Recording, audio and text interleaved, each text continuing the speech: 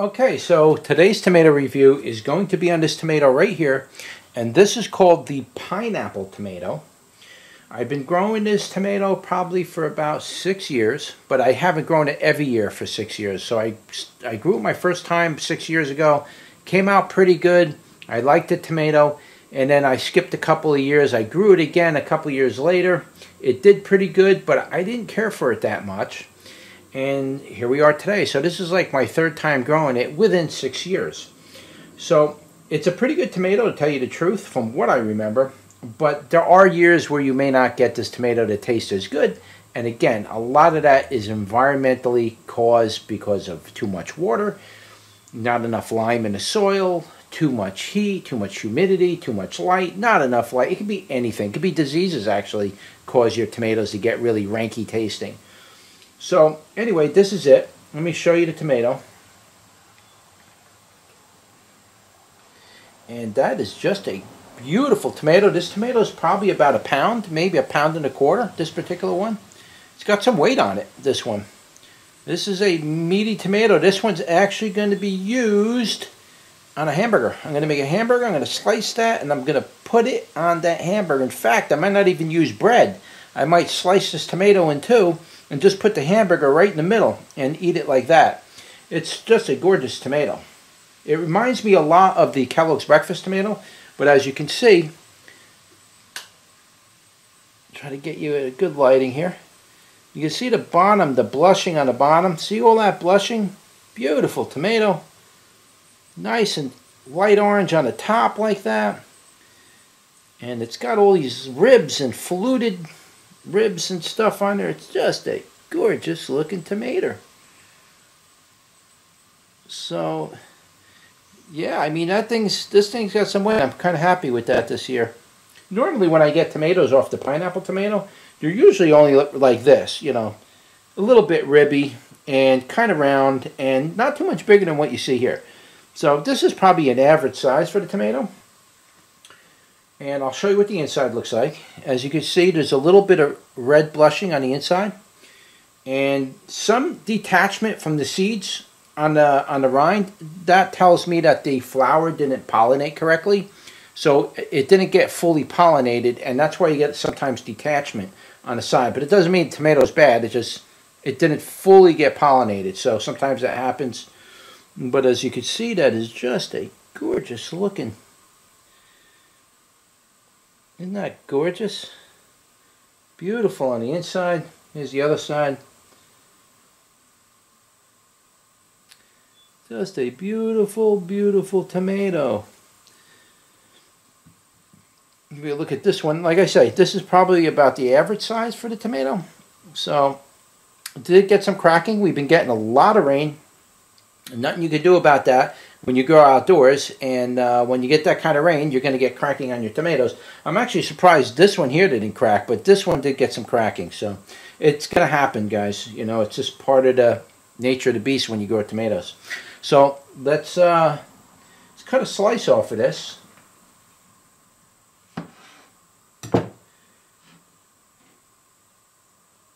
And let's give that a go. Look at that nice little piece wedged there. You put a little salt on that, and this thing would be absolutely delicious. So let's give that a go. It's not bad, actually. It tastes pretty good. It has a kind of a strange, almost like fruity kind of a flavor to it.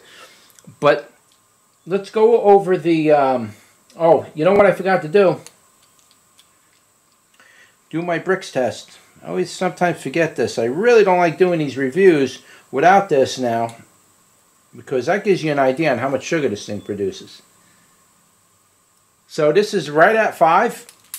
So that's a good sign for a big tomato. Big tomatoes, generally tomatoes this size, on the bricks meter, if you see an 8 on it, you know that's going to be a really sweet tomato. Usually small tomatoes, the numbers are much higher because the tomato is really compact, and cherry tomatoes really do put a lot more sugar into the tomato. But for a big tomato, between 5 and 8 is pretty good. If you're seeing a 9 or a 10, man, that's a very, very sweet tomato. So let me get another bite and try it. Let's go over the texture, and then we'll go over the flavor. Let's get that texture first, because the texture feels pretty good, actually. I like the texture. It kind of has a chewiness to it.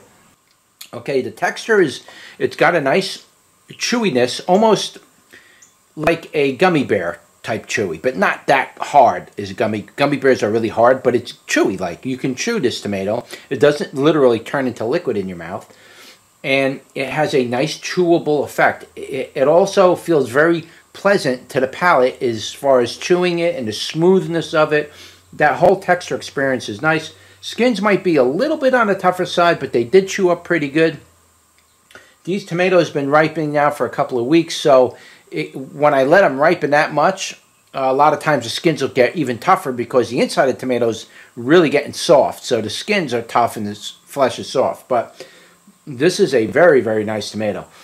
Okay, so let's talk a little bit about the flavor of the tomato. So the flavor of the tomato, it's mild in tomato flavor. It's not very strong and overwhelming. It's a mild tomato flavor. As far as acidity and sugar, let me get that right now. Okay, so the acidity and the sugar are very well balanced, but they're low.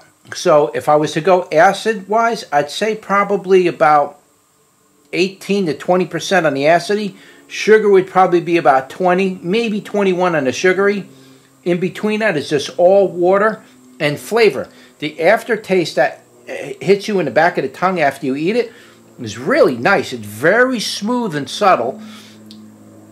And it kind of just hangs around there on the back of your tongue for a little bit. And it's very pleasant. It's a very pleasant aftertaste. It's very smooth. No funky overtones or undertones or anything. It's just very smooth. Very great delivery as far as that flavor. It's watery. I did mention that. It is kind of on the watery side. But it's a very low flavored tomato as opposed to being very rich in flavor. Like very acidy and very sweet and then heavy tang flavor. This is a very mild tomato. So if you're not a tomato, fanatic like most of us who watch my tomato reviews, I'm sure most of you guys are tomato freaks like me. There are people who don't really care for tomatoes too much, but they do like to eat certain kinds of tomatoes. Maybe not too much hard on the skin, maybe a little bit less on the tomato flavor, maybe this. And then this would be a tomato for you if you're not a big fan of tomatoes, but you do like to eat them once in a while. This would definitely be a tomato for you to give it a try. It's a very mild, very delicious flavored tomato. I am very impressed with this tomato. You probably could bring the sweetness up a little if you just add a little bit more lime to the soil. I did not add any lime to my soil. So this tomato is just raw flavor, grown right from the soil, and that's it. There's no lime or anything to it.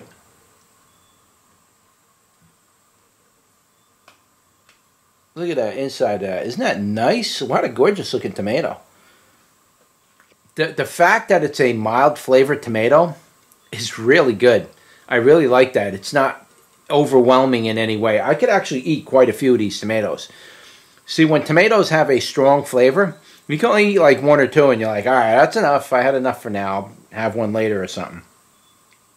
Not with this tomato. This tomato is nice and light in flavor, and you can keep munching these down. You're not going to get overwhelmed with that tomato flavor. It's just you're going to be able to keep putting them away. And that's a good thing if you're somebody who wants or has a lot of tomatoes and you need to eat them up. You definitely want your family to be eating them as well as you. So you want to grow a tomato that everybody's going to want to munch a lot of them on. And this is definitely a highly recommended variety. I'm very pleased with this tomato. I'm probably going to be growing this again next year. And I'm going to try to grow it either in a pail or I'm going to grow it in a different part of the yard with more lime and see if that sweetness will come up a little. But I'm happy with it just the way it is. And I'm very, very pleased with the tomato. So that's it. That's just a quick tomato review for the pineapple tomato. Don't forget to like, share, and subscribe.